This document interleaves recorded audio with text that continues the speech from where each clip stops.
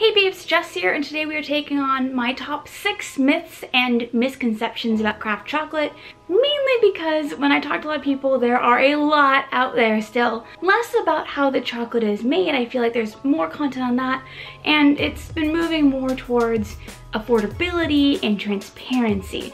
And so today I'm going to talk about the ones that I hear the most. Let me know in the comments if you have any other questions, because clearly there are so many to work through. Let's get started. Myth number 1. Craft chocolate is so expensive because the makers are trying to screw everybody over. Oh boy. Craft chocolate is more expensive than a Hershey bar for 2 simple reasons. Craft chocolate makers don't encourage child labor, and they don't buy at scale. There's more to the story than that, but as of filming this right now, Hershey's can only account for about 50% of where their chocolate comes from and has not removed child labor from their process entirely. They're hoping to get it out, I believe, in 2023, but you get the point. There are cheaper child and slave labor free chocolates out there, such as Tony's or Theo, so there are cheaper options, but craft chocolate makers in general work at really small scale without child labor, and so everything gets to be more expensive. Myth number 2, that when it comes to craft chocolate, a bar is a serving. No! Okay, for one, do you know how expensive that would be? I have a budget. No. Also, craft chocolate is reasonably high in fiber. It varies depending on what percentage cacao you're getting, but it can be as high as like 3 to 4 grams of fiber per serving. Also, these are really intense bars, so you just don't want to eat much. Like, I had a white chocolate the other day that was really good, fantastic. I ate a square this big. Being honest, the most craft chocolate I've ever eaten in a day is about half a bar in total. More likely you're gonna eat an 1/8 to a quarter of a bar in a day.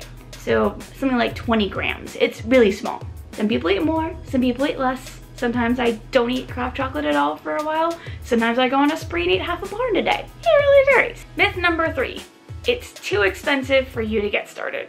Okay, first, to be totally fair, we're in a pandemic as I'm filming this, and you may not have the budget for it, period, and that is completely acceptable. This is literally a luxury good by economics definition.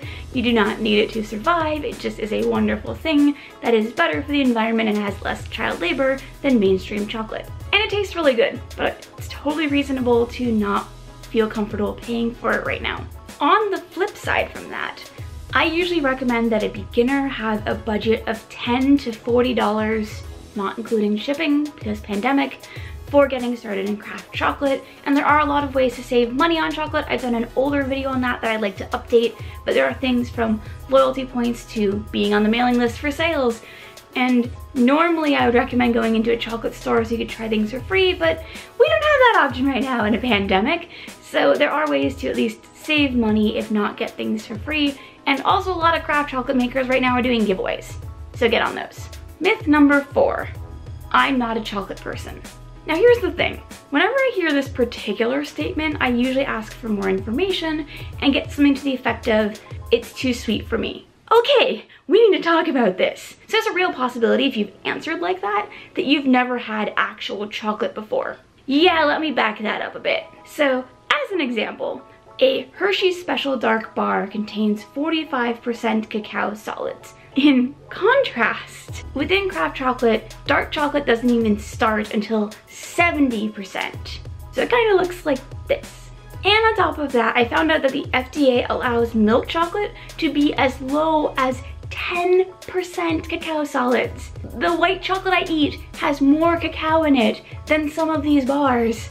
That's honestly so freaking weird to me. So yeah, if you're thinking something's too sweet, it's too light, it's too one note, you really do need to try some craft chocolate just to see what you think, because it's gonna taste way different than what you're expecting. Myth number 5, it's too dark or bitter for me. All right, we're on the opposite end of the spectrum now. And for this one, if you met me in person, I would ask you if you know how to taste craft chocolate. Yeah, that sounds really snooty, but the truth of the matter is that craft chocolate makers are making these bars on the assumption that you at least know what tasting craft chocolate is like. They're expecting you to eat it a certain way, namely where you let it melt on the tongue, at least sometimes, and experience the bars in that way. And so if you eat a chocolate bar that's like 70% dark really fast and chew it like a Hershey bar, it could taste really gross. Like the first time I got a 100% bar, no one told me that there's a little bit of technique for 100% versus everything else, and it was disgusting. Oh my goodness, I hated it. I stayed away from 100% for years. It basically took a lot of people telling me how to eat hundreds and how to experience hundreds for me to start enjoying them. And now I eat them on occasion and they're pretty fun. So if you're interested in learning how to taste craft chocolate, I'll leave some links up above and down below. I'll also include Barbie Van Horn of Finding Fine Chocolates notes on how to taste 100% bars, because they're a little special. You don't need to do it every single time. In fact, I snack on chocolate all the time. It's that once you know what you're supposed to be looking for, it makes things way more fun. And then you can snack. Number 6, my personal frustration, like brr. Real chocolate is 70% or above.